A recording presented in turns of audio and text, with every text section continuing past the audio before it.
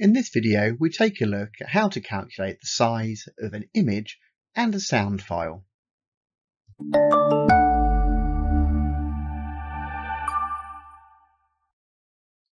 So for the exam, you need to know how to be able to calculate the size of a sound file and also the size of an image file.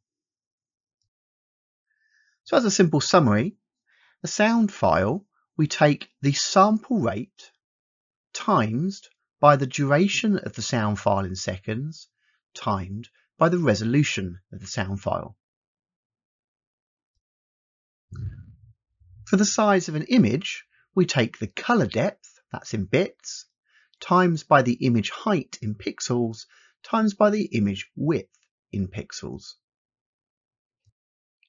So let's give this a go with an actual sound file we're showing here on the left. Now remember, to work out the size of that sound file, we need to do the sample rate times by the duration in seconds times by the resolution.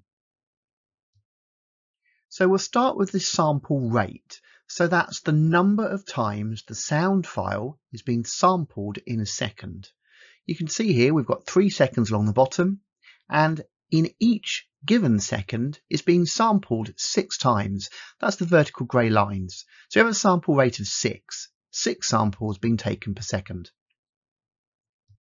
We times that by the duration of the sound file in seconds, where we've said the sound file is 3 seconds long. And finally, we need to times it by the resolution. So this is the sample depth, sometimes known as the amplitude.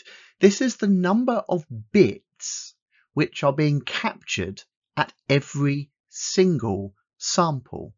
You can see here there are 16 various graduations on the left-hand side which the sound can be captured at. And those 16 variations can be captured in 4 bits from 0000 to 1111. So we have a resolution of 4 bits. So we end up with 6 times 3 times 4, which is 72 bits. And if we divide that by 8 to get bytes, this sound file is 9 bytes in size.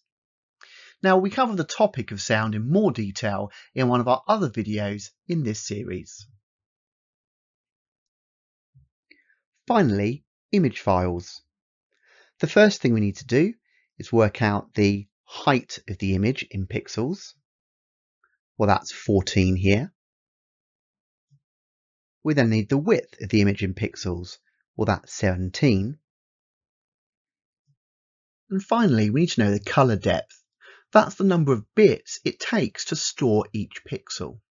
Well, we've got 8 colours making up this image, and we can store 8 different combinations with 3 bits, from 000 for black here, with 111 being white. That means every pixel is going to require 3 bits to store. We have a colour depth of 3. So what we end up with is 14 times 17 times 3, which is 714 bits. And of course, if we want that in bytes, we divide by 8. So this image is taking up 90 bytes.